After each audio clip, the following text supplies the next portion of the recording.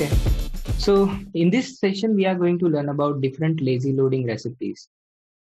So, quick introduction about myself. So, I'm Pankaj Parkar. I'm MS NBP and Angular JDA, working as a technology consultant at Virtusa. So, if you want to follow me, you can follow me using Pankaj Parkar handle. So, let's begin with the talk. So, first of all, what is lazy loading?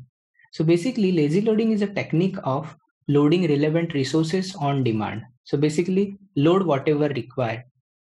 So we are going to see 4 recipes of it. So one by one, this is dynamic loading component, then import scam, then config based simple form, and then configuration based the complex form. So let's first start. So this is very simple technique. You must have used it. So basically, we have a button on HTML and we are calling show business card method to display display business card. And what it basically does is, inside a component, in using viewChild, it gets hold of the container, and inside show business card method, you will see that first we use factory resolver and we resolve the factory of component. And whatever the instance we get, based on that, we create a component and put it inside this ng container. So that's why dynamic component, create component, and the conf factory that we have created. And if you want to pass in other inputs properties, so you can use just instance.profile, so profile object being passed. Cool. So let's look at the demo of it. So this is application. So when you click on this code, you will see that this particular content dynamically gets generated. So also one more, I have one more example, show user list. So it also does the same thing. So let's move on to the next recipe, which is imports and scam. So import is nothing but ES6 import, but what is scam? So scam is single component Angular module.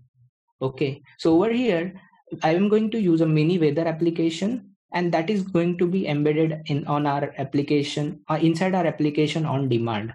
So this will help us to save some bits of application. And maybe this could be of size 5 or 10 KB, and we will be saving that. So let's see how we can do that. So to implement scam module, what you have to do is, inside your component file, define your component, and underneath that, define your module and export it so that it should work. Okay. So how to use this? So same way, we will have a button, and on top of that, we will call one method. And then we will, using viewChild, we will get hold of the ng container. And same way, inside load weather widget method, you will see that we have used async. And this is a very important line. What we are doing over here is, we are pointing to the dashboard component file and we are loading it lazily. So it will wait until it gets loaded.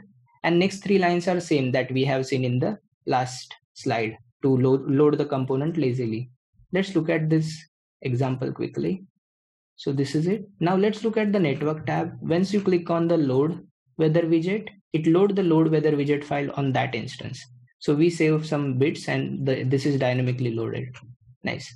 Let's move on to the third recipe, which is config based simple form. So for this, we are going to use ng component outlet directive. Let's see how. So suppose we have a controls, and that is array, which is having component object, and each component have import. Okay. And to display these controls on the HTML, we have used ng-for. Okay. And this ng-for is nothing but looping over controls and using ng component outlet.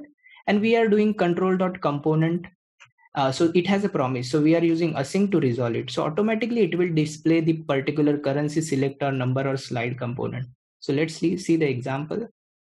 So as soon as you click on this, you will see that 4 files are loaded and you can see the form. Right now there is a ng component outlet have one issue where you cannot pass inputs and output props to it. So let's try to resolve that. So that's the 4th recipe. So over here, I did some more things, like now we have components map, which is currency, number, select, and slider. And we have controls as well. So controls is nothing but this configuration can be retrieved from the server. And as soon as we receive this, we start create a form. Basically, we will loop over the controls, and we will add those control inside a form using add control method. And on HTML, how it looks like is same, ng-for, and then we will be using, in addition to ng component outlet component, directive, we will be using ndc dynamic inputs, and over there we will be passing component control inputs, which are the input props, basically different input values. So let's look at this demo. So now this complete form has been rendered using dynamic component rendering, and you can see that some values are populated, and this is using reactive form, and you can see that at the bottom the values are getting reflected. So these are the basic recipes that we were looking at, and you can follow them and make some performance improvement in your application as and when needed. Yeah, thank you.